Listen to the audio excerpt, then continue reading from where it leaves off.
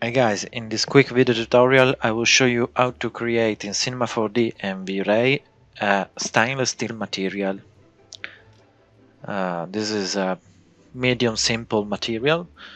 First of all, like usual, create a Vray bridge advanced material like this one, and now I show you the settings of my material. First thing to do is create an almost black diffuse layer. So I set the brightness to 10% and now I activate my specular layer. Set it up with a brightness of 90% because 100% is like chrome material, so I don't want it. I want a stainless steel material, so 90%, almost white. And the Fresnel IOR to 7. It's work me good for me. After I set it up a little bit of noise on these reflections, so I create a new noise texture. Simply go here on this arrow, create a noise and set up, and I set it up with a little contrast on it with HAMA noise type here and a global scale of 5%. I want a very small detail on it. And I set it up on multiply with 0.5 of mix strength. So the brightness is affected in multiply mode by an half from my texture.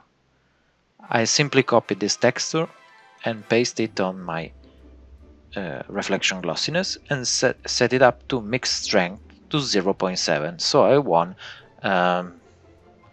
almost it's equivalent to a reflection glossiness of 0.85 maybe. It's not a very very perfect material, but not a matte material, sorry. Now I will show you how it's look like with these settings.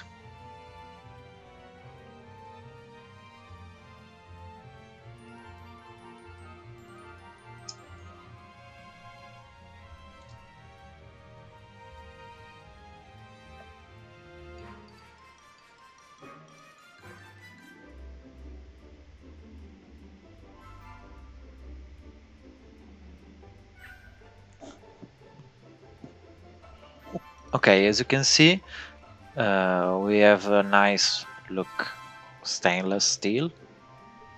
This is a simple material, but with these noise layers I have created some variation on glossiness and reflection, like here, and glossy like here, and is more realistic than the flat one.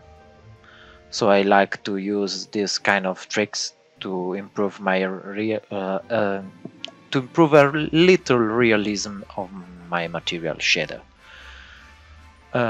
If you want to increase a bit the realism, but it's up to you, you can also use bump map. So I simply copy this texture like this and paste on it. After I change the value to this kind of more grayish look to increase a bit of contrast and set it up my bump to 0.012 centimeter and invert the map. You can also invert this color, is the same. This gives me a little bit of bumpiness on noise on the surface that increases a bit of the realism, and I really like this. So we can see it on render.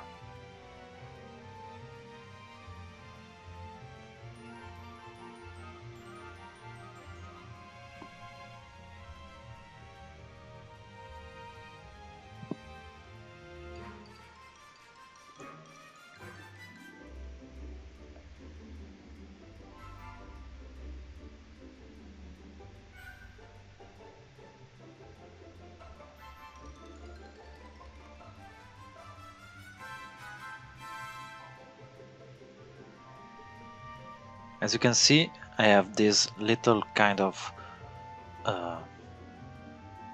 small noises that increase the effects of stainless steel. That's because the steel is not perfect.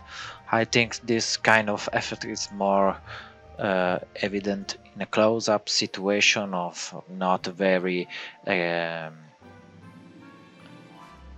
fine object, maybe a plate of steel or something else, and it's work very good for renderings. As you can see here the difference from the two materials.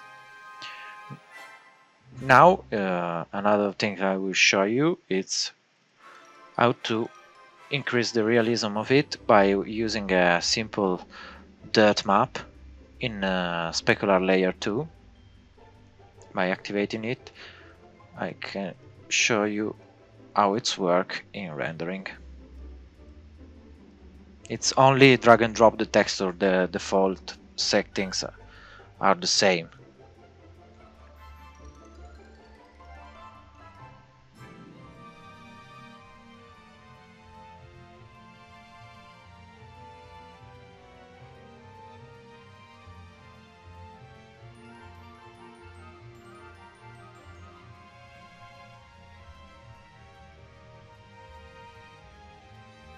As you can see, like here and also there, we have increased the realism of our material by adding some scratches and dirt map and a little bit of white overlay on the material. I think this it's a good effect for increase a bit the realism of the texture if you want to have some close-up of all the looking objects or something else. So for this quick tutorial it's all. Follow me on Instagram and here on YouTube. See you at the next lesson. Bye!